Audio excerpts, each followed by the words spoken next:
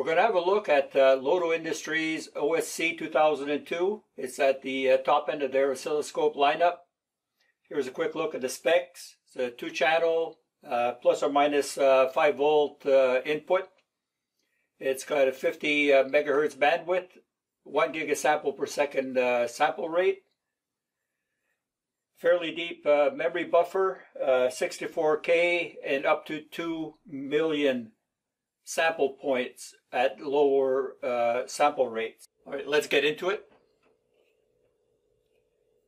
I've got the Loto OSC2002 with the BNCs open-ended, high-res mode. Have a look at how Rocksteady the signal is about the zero line. That calibration was out of the box. I haven't done anything, and there's very little movement noise on either side of the 0 volt line. I assure you it's not all budget oscilloscopes that do this. So next I want to talk about the deep memory that the OSC 2002 has, that memory buffer. It can be like 64,000 up to 2 million sample points depending on the sample rate being used. I've got a random noise waveform here at 1 kilohertz. Let's start the device. And you can see that the buffer is being loaded. All right, so stop the device. And when you look at it here, there's about 5 seconds of recording time in that buffer. And it allows us to scroll through it like so. That's a very interesting and very useful capability. I like that. Let's talk about that 1 gigasample per second rate. That's not per channel. That's divided across 5 channels. Now, the math doesn't add up, right? 2 channels. Actually, all of the Loto oscilloscopes sport this DB15 expansion port. And one of the expansion modules available for this is this logic analyzer. So that's 4 channels. And when you're using that, you're also able to use channel A, so 5 channels at once. They divide that 1 gigasample, so you have 200 million samples per channel. If we start the device and we take a look and we go into logic analyzer mode, you'll see those 4 logic analyzer channels at the bottom of the screen.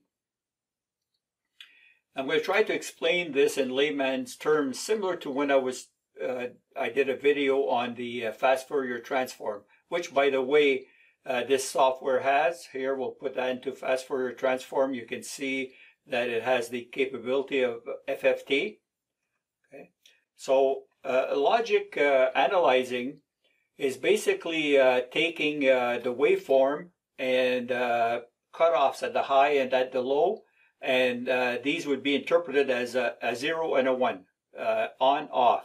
All right, so you'd end up with a signal similar to this, where it's a square wave. It's either at 0 or at 1, depending on what the parameters were on the cutoff points, right?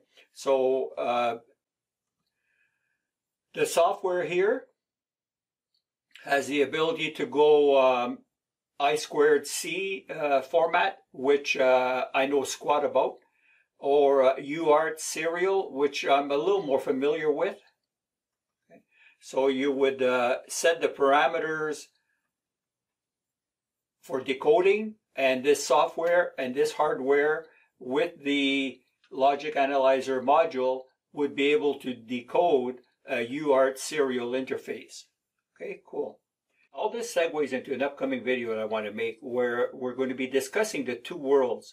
The one of the electronics lab, high frequency electronic circuit type of work, and the other automotive, where you're doing the best you can under a hood of a car, engine running, trying to capture a waveform at low frequencies. the wants and the demands of those two worlds are very different. We're going to be exploring that. There is one thing that straddles both worlds, and that's the CAN bus. So we're going to go in the garage and we're going to see what a higher end oscilloscope can do in scoping a CAN bus. Let's go out there. You guys know the drill by now. There's a breakout box at the DLC. Pin number 6, CAN high, is on channel A.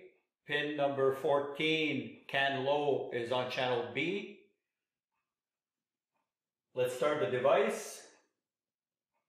Turn the key on. Wake up the CAN bus. There you go. We're scoping this at 100 megasamples per second. At that sample rate, the OSC2002 has a 64K per channel buffer. Pretty nice. So, you know it's not my style to give you a camera on-screen kind of a shot.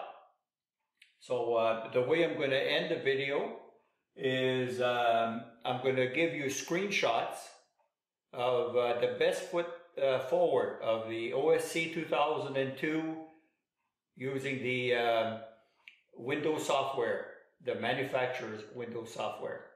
I will give you a screenshot of the CAN bus being done with the OSC482 using HScope in the automotive mode, and then I'll also provide a screenshot so that we're comparing apples with apples of the OSC482 in the manufacturer's Windows mode. This way you can peruse all three and judge for yourself as to what the extra sample rate and the extra bandwidth can add to the CAN bus scope, quality.